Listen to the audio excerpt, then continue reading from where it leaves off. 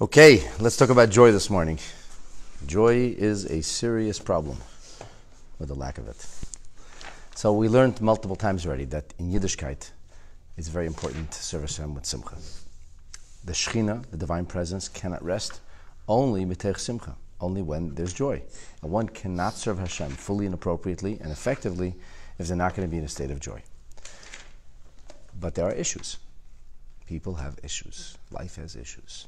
So what do you do when you're frozen? What do you do when you're emotionally drained, when you're not responding to the normative, typical stimuli, which we call spiritual EDD? What do you do? So today we gave you a whole comprehensive strategy of how to beat down the Yetzer Hara, smash the walls of indifference, and that will allow the light of the neshama to reveal itself and to come forth. Okay. But troubleshooting, along these lines, we come with a little problem. We say, 1 second, okay, this is going to smash that enamel of indifference. This is going to allow the neshama to start to function again, because sometimes when a person is like wrapped up in delusion, they're not able to respond. Okay, so you're going to be able to get past that, but the result, the aftermath, is going to be sadness, because you used a lot of strong language and a lot of very, very intense bludgeoning of the animal soul, which ultimately is the person. The person will be sad. That's not good. So we have a problem. Like I shared with you in the last class, sometimes in medicine, when doctors give one medication, it could contradict another medication, or a very simple and lame metaphor, which even lay people understand, is when there's like a blood pressure issue, so they give blood thinner. Instead, it could cause hemorrhaging now, because now the blood becomes too thin, or it doesn't coagulate. I mean, these are issues. So you have to you can't look at only one detail. There has to be a comprehensive solution. We have to keep everything in mind. The same is true in virtually every kind of problem-solving issue. It's almost never one isolated issue. And if you focus only on the isolated reality, you don't take the big picture into consideration, you don't look at the big comprehensive situation, you're not going to be able to solve things. And the side effect here, if you will, is the idea of sadness. So, just like a little word on side effects that doctors don't like to agree with or talk about. They say the medication will work, but it has a side effect. So, it's a matter of fact, that's the term side effect, that's an arbitrary term. We choose to look at it as a side effect. I say back to the doctor, the medicine has effects. Some of them are desirable, some of them are not. For your purposes, it's better to say, oh, that's a side effect. What makes that any more of a side than the primary effect? What makes we choose to look at it. This is what we want to accomplish, so that's the primary effect. We don't want the weakness to be engendered, so we call that a side or secondary. But in truth, pharmacology is a dangerous thing. Drugs are powerful, and they tinker with the human body. They play around with who we are, whether it's the brain chemicals, or whether it's the other balances. Is a very delicate balance in everything in the body. So it has effects. So you could say that this contemplation has a negative side effect. Really and truly, what's an effect? It effectively dismantles the Yetzer Hara, the arrogance of the animal soul, of the evil side that a person has. It effectively does away with that, but it also effectively kills everything else. So what do you do? So the Alter Rebbe explained to us why this sadness isn't really that problematic after all, and how it can be used in a positive fashion, and how sometimes the only way to fight fire is with fire, and the only way to deal with real negativity is through negativity. And he explained to us why it's not only a side effect or there's no other choice. This actually is the effective way to deal with the animal soul. But we didn't really, so we explained how this sadness, which generally is not a good thing at all, it's not really sadness, it's bitterness. Bitterness is not sadness. Frustration is not depression. Depression makes a person stay in bed and do nothing. Frustration forces us to get up and face reality and try to make a difference. But what about the joy? And that brings us to today's class. Alter Rebbe now continues, V'achar kach, and after that frustration. And he said, in general, the time to utilize this negativity is when you're in a bad mood anyway. This is human nature. We have good moods and bad moods. We go up and we go down. It's just the way it is. So when you're anyway in that state, utilize it. You have to take advantage of the situation. And an advantageous take on a situation where you're down to begin with is turn that around, sublimate it, redirect it, so it becomes an effective way to fight with the Yetzer Hara. We talked about this notion that in truth, sometimes the Yetzer Hara needs to be yelled at and screamed at. Yargiz Adam Yetzer Teva Yetzer Hara. The godly soul should actually be angry and should furiously attack the negative soul. Yeah, we talked about that yesterday also. There's like little Pharaoh inside us, and you have to deal with the little Pharaohs, and the Pharaoh needs to be screamed at because Pharaoh doesn't speak any other language. And then you can use positivity. But the joy, you have to have the joy. Says the Alter Rebbe as we continue chapter 31, after all of this, and specifically after all this, a person will be able to come to experience real joy, a higher level of joy, a level of happiness that will saturate the person's existence. And the only way to come to this is now to contemplate the following. The Hainu, that is to say, Shazeis Yoshiv El Libay. Here is what he must take to heart. L'nachamay b'chiflayim, to comfort himself. Achar hadvarim v'ha'emes ha'ele. We have these words, and these words are true, and these words ring with a sense of integrity. There really are problems, and we are far from Hashem, and we aren't functioning up to par, and it isn't good. It's true. It's all true. However, although the recognition of this could bring somebody to a state of sadness, not recognizing this is simply being delusional. The ostrich is not the national bird of the Jewish people. Putting your head in the sand and ignoring situations solves nothing. However, the comforting thought is, leimer lelibay, that a person must say proverbially to his heart. It's a figure of speech, of course. You don't speak to your heart, but you have to take to heart. You have to relate to this. Omnam ukein bli safek. Indeed, it is so without any shadow of a doubt. Sha'ani, that you want to talk about the ego, me feeling myself independent from God, and so on and so forth. I'm very distant from God. Very, very distant. Meshukotz u'mesoyov. I'm abominable, disgusting. It's just embarrassing. It's so low how a person could be so obsessed with himself and so focused on nothing but his own self-aggrandizement and his own self-advancement and ignoring the reality of the neshama and not even caring about it. It's embarrassing. It's so low. But that's all true. Ach kol zehu ani levadi. That's just the I. That's just the material me. However, hu haguf im hanefesh hachiyunis shabay. That's the body with the animal soul in it. So the material me is a source of shame. It's ugly. However, that's not all me is about. There's another side of me. Avol mikol makom yesh b'kirbi chelek Hashem mamash. The material me is actually powered and animated by a spiritual me. And the spiritual me is, which this is found by everybody.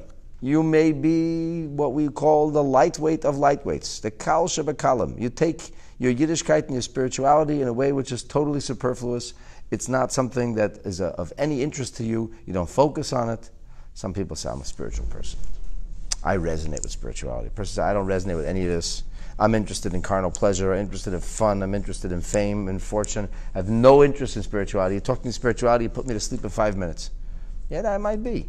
But you should know that even that kal shebakalim, even that flimsiest of spirits, it has she nefesh olekis and nitzitz olekus mama. She has a godly soul, and that godly soul that he has a spark of God, literally hamalubish balach yesa, which enables him to exist. If he didn't have that spark of God, he wouldn't be. So it doesn't matter who you are. It doesn't matter how far from Hashem you are. It doesn't matter how abominable your behavior is. At the end of the day, inside of you is actually a piece of God. So this is the comforting thought. I, ugly, bad, far from God, inappropriate, enough to bring me down and make me sad. But that's not all there is to the picture. There's another part of I. And that part of I is glorious, magnificent, and beautiful. It's a piece of God. It's such a powerful and profound piece of God that it literally can become the focus of a person, so that instead of feeling down about the material side of me, a person can feel good about the spiritual side of me. which is much less me and much more spirit, right? Because material me works very well. That's about me. And then the spirit seems a little far to me, but it's still me. In fact, that's what enables me. I wouldn't be otherwise. And here the Alter Rebbe is going to break this into 3 different levels. First, he's going to describe the situation of how the godly soul has to inhabit a bodily or material, corporeal reality, and how that's a deep sense of exile, much like the concept of Mitzrayim, much like the notion of Egypt, and that's why we have to go out of Mitzrayim constantly. Going out of Mitzrayim is not a geography, it's not just history, it's something we have to constantly speak of and remember every morning and every evening, our whole lives long. Because going out of Mitzrayim is what life is really about. It's all about getting out, so to speak, of Galut. And the second thing the Alter Rebbe is going to talk about is, so how do I do this? What's the methodology? How do I get out of Mitzrayim? But how do I become holy? He says, very simple. It's called Torah and Mitzvahs. It's a very, very old system. It's the oldest system. It's God's system. Just get on the train. Do the good things. And finally, he will speak about the fact that a person can find joy in the notion that he is able to leave the material reality behind and experience a sense of spiritual weightlessness, a redemptive sense of joy. So now we're going to go through these 3 levels. So if I have such a gorgeous, beautiful, magnificent soul, how come it's not really functioning? How come I don't feel it? How come all I'm interested in is the next plate of food or the next... What's happening here is that I have an amazing godly soul. The answer is Rak shehi b'bchinas golos. It's golos. In a deep, deep exile.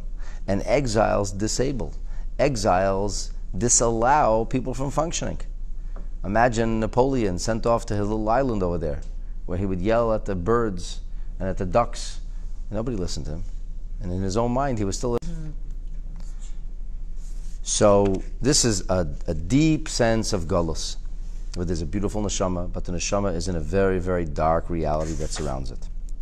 And therefore, ve'im kain, if so, adarabba.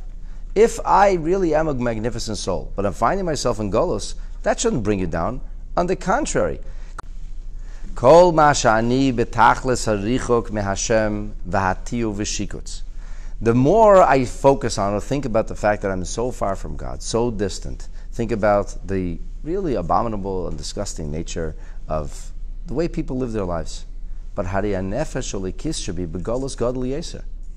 if a person thinks about all the ugliness of his existence, so what does that mean? It doesn't mean that I'm worse, it means the golos is worse. The golos, the exile, this is all about the exile. So the nefesh is in a terrible golos. And if the nefesh is in a terrible golos, so then what's the natural feeling that becomes engendered in everybody's heart? If you look at somebody who really isn't very capable, they're really not capable. They're not capable. And this person who's totally not capable isn't functioning. They're not functioning. So what do you feel for them? Whatever, they're not really capable anyway. That's what they're able to do. What if you see a person who had enormous potential, amazing potential, and then they fell into a situation where their life fell apart, but they really had a lot of potential? What do you feel? What's the natural, Empathy, sad pity, rachmanus. You feel rachmanus, you feel a sense of such pity. So he says, we have to focus on the fact that the neshama is magnificent and glorious and gorgeous and beautiful and it has unbelievable potential. And precisely because the neshama has that potential, and precisely because the golos is so deep and so profound, what does that awaken with? The golos awakens within me a sense of rachmanus, a sense of pity, compassion. And this, ulazeh asim kol magmasi v'chefzi. Therefore, what should I focus on? If it's such a rachmanus, you see a person that, it's such a rachmanus on this person, you want to help them, exactly. If a person, you have no rachmanus on a person, you don't want to help them. But when you have rachmanus, the more rachmanus you have, the more you want to make a difference. Because you feel so bad. So if you look at the situation, you size up the situation, and you understand the potential that was here, and you think about how distant this individual is from the potential they're able to achieve. Therefore, a person says all of his energy will be focused on I got to get this person out of the situation. It's so sad. It's such a pity they're in this situation. Hashiv el beis avia. I got to get her home. Got to get this neshama home. I got to get her home to her parents' house. Let me take her out of, extricate her from this terrible situation, and bring this poor girl home. Before this was before it was stuck in a body. At a time when it was literally enveloped in holiness, this girl deserves to go home. So you meet this kid, you meet this girl, she's in a terrible situation, you know where she comes from, you decide, come what may, I'm getting her home. And that's how we should look at a situation which is so dark and so ugly and so bad. It shouldn't bring us down, it should motivate us. It should motivate us to have Rahmanas. And if we'll have Rahmanas, we'll do everything we can to help her come home. So I know we're like, huh? In this situation? The fact that we're in this situation shouldn't bring us down, it should inspire us to go home. I know we didn't get to the joy fully, but kind of interrupted today. So it's like a, hi. We're going to break for now, but with God's help, we shall continue. No, what about goals? Why is it in goals?